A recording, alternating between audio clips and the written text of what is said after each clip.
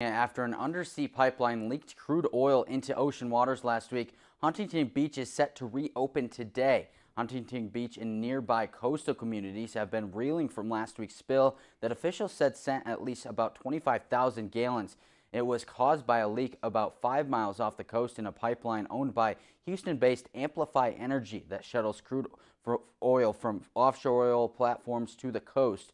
The cause is still under investigation, and officials said they believe the pipeline was likely damaged by a ship's anchor several months to a year before it ruptured.